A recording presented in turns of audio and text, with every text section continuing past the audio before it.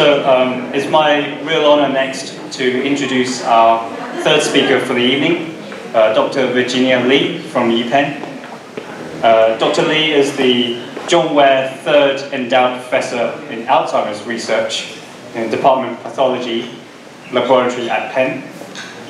She has a degree from the Royal Academy of Music from London and degree in Bachelor's in Chemistry and Master's in Biochemistry, also from London, from my old town as well.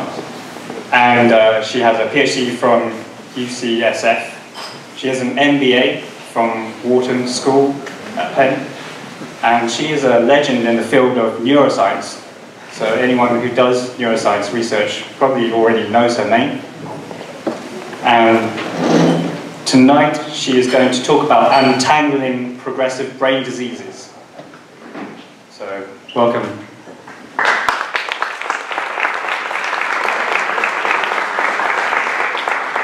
So, actually, did I just press? I didn't press anything, did I? No. Okay, go back, yes.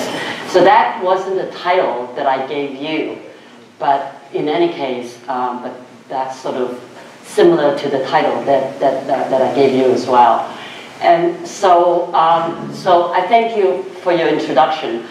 But, you know, for those of you who can't decide on what you want to do, and that's what you're looking at, okay? Because I studied music and, you know, I did a PhD. I still didn't know what I wanted to do, so that's why I went to Wharton School. But here I am, many years later, and I'm still a scientist, so it's really one of the most interesting areas that you can get yourself into, because you're learning things all the time, you're discovering things all the time. It's just fantastic. Oh dear, maybe I'm holding it wrong, maybe I'm pressing it. That's probably the problem. I was holding it on one hand. There's like a black. Huh? Oh, okay, all right, thank you. Yes. Yeah, so how many of you actually know of someone and that have Alzheimer's disease? Okay, so yeah, so a number of you. And Parkinson's disease. Yes, so it's about equal number. And so I think that you probably know that all neurodegenerative diseases, and particularly Alzheimer's and Parkinson's, and are characterized by the accumulation of misfolded protein in the brain. What do I mean by that? So you see all these pathology that are shown here. So what do I mean by that? So that's why I'm carrying the menu, because you open the menu, you can read, you know what you want to order, but then it becomes misfolded. So what happened? Anyone? Can't read it. Yeah, read it. So which means that it's loss of function, right? So you can't read it, you can't do what it's supposed to do.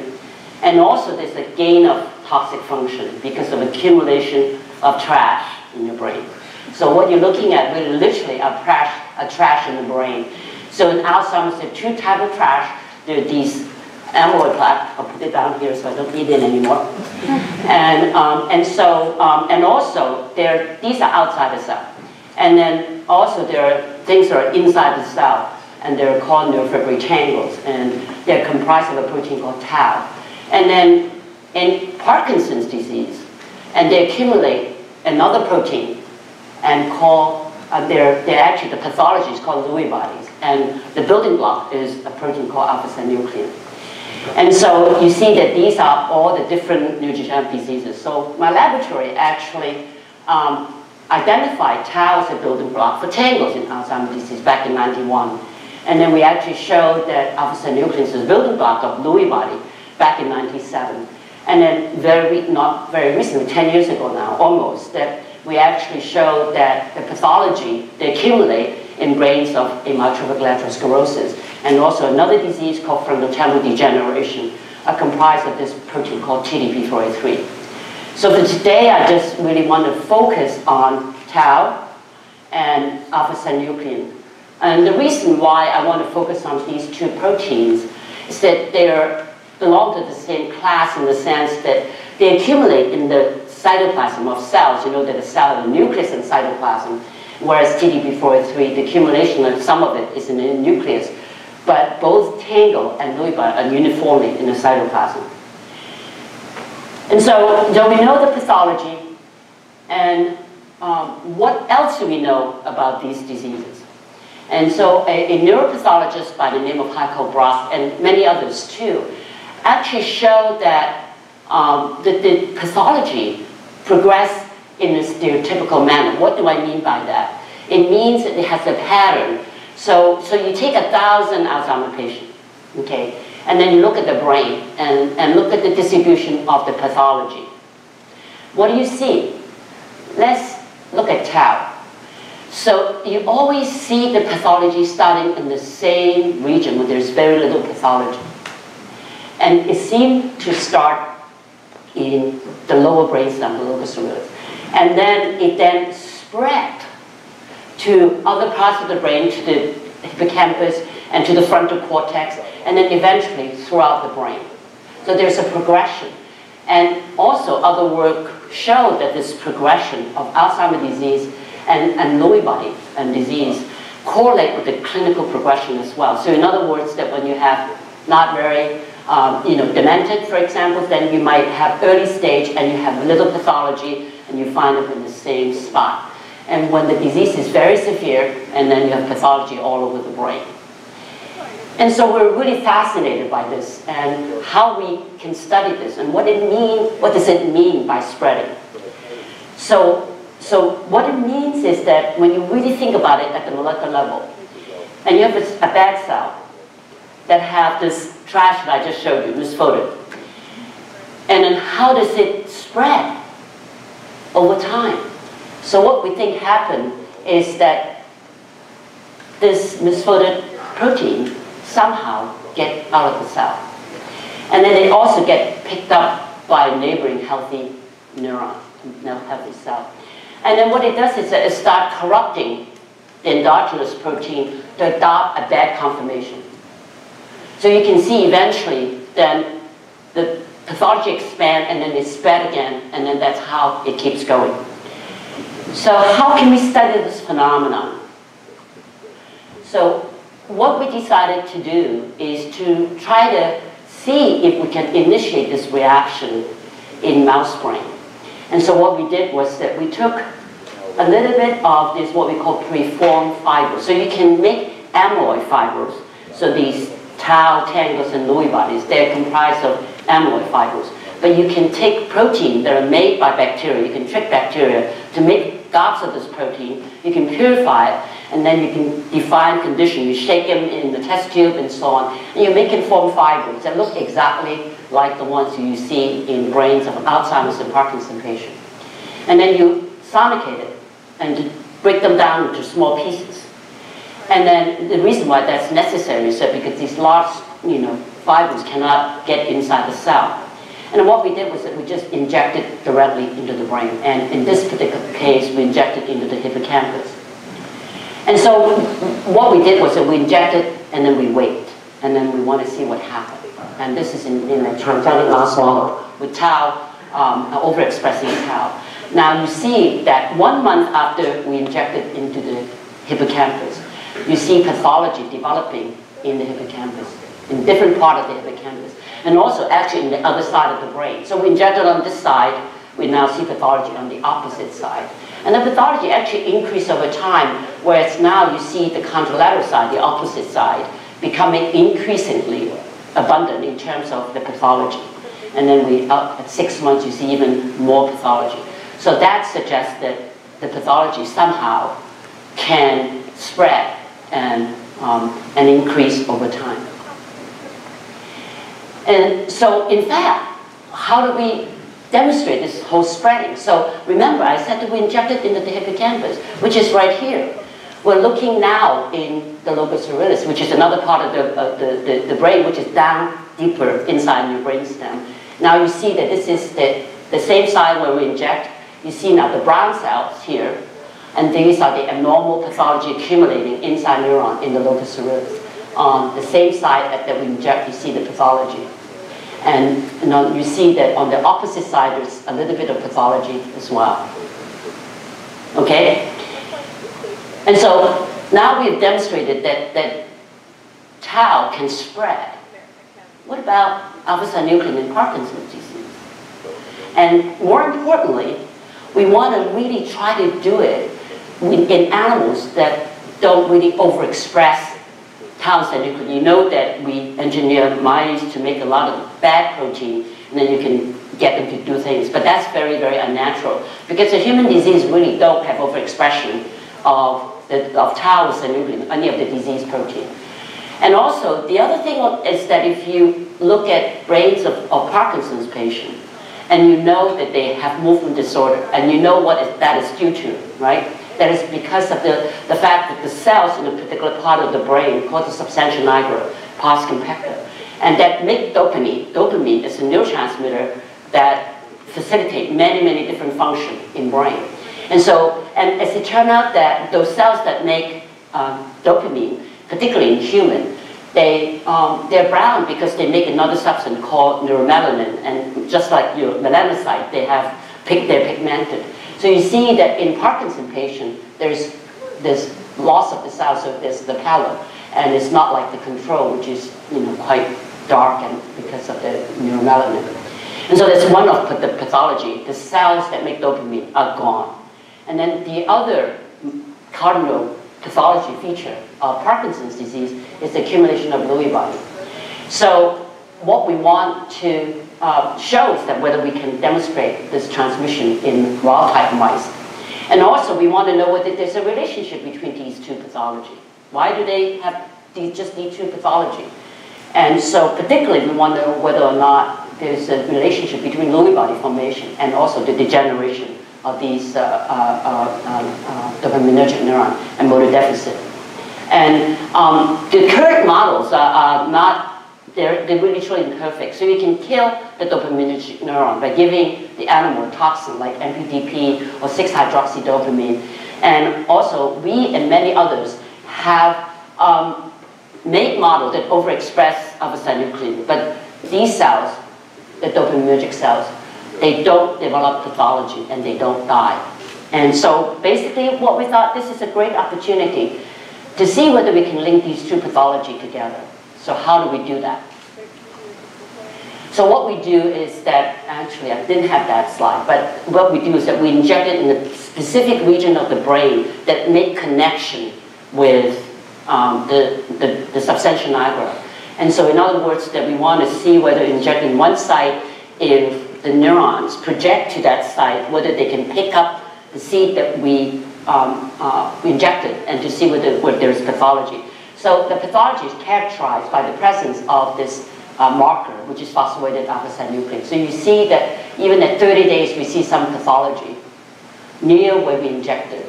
And then by 180 days, you can see now the pathology in many different regions, including the amygdala and the striatum and the opposite cortex. But more importantly, you can see that the neurons in the substantia nigra pars compacta that make dopamine, they're marked by this enzyme called TH, tyrosine hydroxylase. And they also have Lewy body. So we achieve goal number one, so we can see pathology in brain, and that spread over time. What about the second point I want to make is that do these neurons that develop pathology in the nigra die? And so this is what we did, and they indeed do. So what we did was that we look at, I showed you that we stained for this enzyme that make dopamine, tyrosine hydroxylase. So what you're seeing in brown instead of the green that I showed you in the earlier slide, and that they mark dopamine making neurons. You can see now that if you compare that at 30 days with the other side, so you know the ipsilateral side, one side of the brain and the other side, they don't talk to each other. So actually it's very convenient. We can take a slice of the brain, and one side is the control, and to the other side that we injected. So at 30 days, nothing happened, but at 90 and 180 days, you see progressively loss of dopaminergic cells. So basically, because we see the pathology first, before we see neuron loss, as shown here.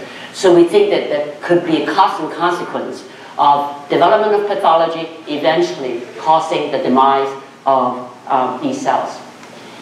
And then, as I mentioned, that one of the reason why these mouse that we want to show that they actually do have a motoric phenotype. So Parkinson's disease are characterized by movement disorder. So so this is just measuring and its ability to balance on a beam. And this test basically measure the strength, the grip strength of the paws of the mice. You can see that over time, particularly in the strength, you can see that over time that is dramatically reduced in the grip strength. But these mice are cognitively okay. We did a number of tests to look at their memory, learning and memory. They're perfectly okay. So this observation that we did in mice actually has been extended to rats. So Katrina Pommier at Michigan State University did exactly the same experiment that we did. And instead of mice, and she used rats, and the same thing happened. She sees pathology, as you can see here in the rat, the Lewy bodies, and also you can see now the same thing. There's loss of dopaminergic cells here, and she actually measured the amount of dopamine in the striatum, in the part of the brain where these neuron project the striatum. You can see now there's a loss of dopamine after 6 months and injection. And another colleague of mine can actually reproduce what we found in non-human primates, and this is huge. So basically, what we did here is that he injected a little bit of the fibrils and in the striatum, and you can see that now there's pathology here. The light may not be so clear, but this is pathology, and also in the frontal cortex, and a little bit in the substantia nigra pars compacta. So this is an ongoing study.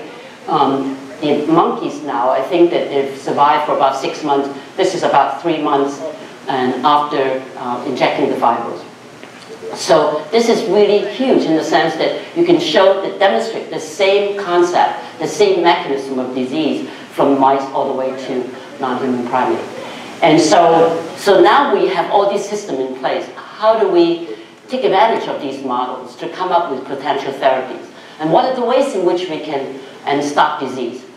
And so I showed you the slide already, and that the misfolded protein to get out and pass on the next cell. So the opportunities are you can block the release of this misfolded protein, or you can actually block the uptake of the misfolded protein into new cells, or you can actually prevent the seeding inside the cell, or you can promote the degradation of the misfolded protein outside the cell.